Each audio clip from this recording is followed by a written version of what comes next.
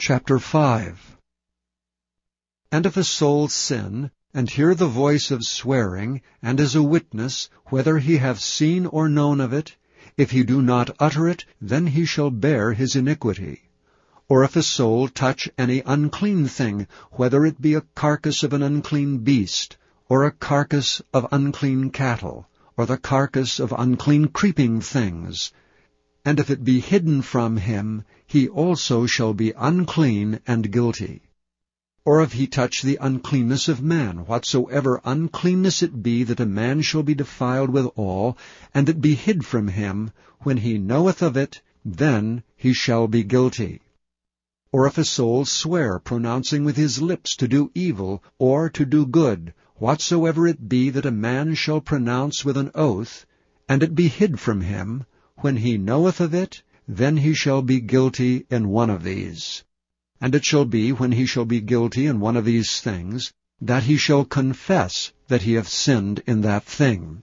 And he shall bring his trespass offering unto the Lord for his sin which he hath sinned, a female from the flock, a lamb or a kid of the goats, for a sin offering, and the priest shall make an atonement for him concerning his sin. And if he be not able to bring a lamb, then he shall bring for his trespass which he hath committed 2 turtle doves, or 2 young pigeons unto the Lord, one for a sin offering, and the other for a burnt offering. And he shall bring them unto the priest, who shall offer that which is for sin offering first, and wring off his head from his neck, but shall not divide it asunder, and he shall sprinkle of the blood of the sin offering upon the side of the altar, and the rest of the blood shall be wrung out at the bottom of the altar. It is a sin offering. And he shall offer the second for a burnt offering, according to the manner, and the priest shall make an atonement for him for his sin which he hath sinned, and it shall be forgiven him. But if he be not able to bring 2 turtle doves or 2 young pigeons, then he that sinneth shall bring for his offering the 10th part of an ephah of fine flour for a sin offering. He shall put no oil upon it, neither shall he put any frankincense thereon, for it is a sin offering. Then shall he bring it to the priest, and the priest shall take his handful of it, even a memorial thereof, and burn it on the altar, according to the offering made by fire unto the Lord. It is a sin offering.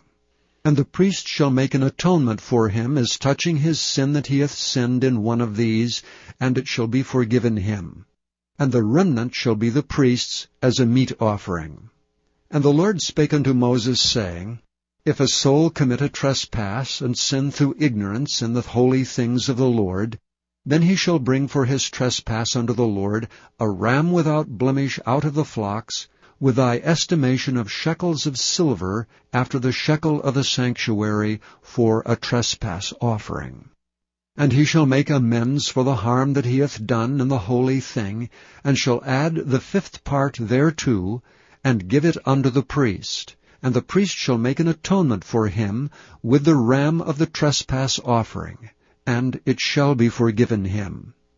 And if a soul sin, and commit any of these things which are forbidden to be done by the commandments of the Lord, though he wist it not, yet is he guilty, and shall bear his iniquity. And he shall bring a ram without blemish out of the flock, with thy estimation for a trespass offering unto the priest.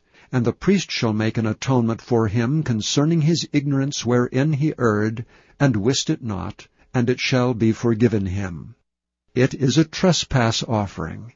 He hath certainly trespassed against the Lord. Thank you for listening to this recording of the King James Bible produced by Audio Scriptures International.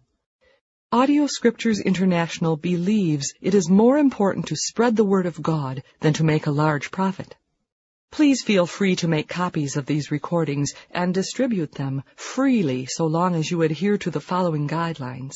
First, you may not charge any more than the cost to duplicate and send them.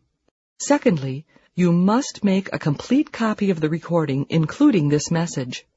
For commercial and fundraising distribution, please contact Audio Scriptures International for additional information.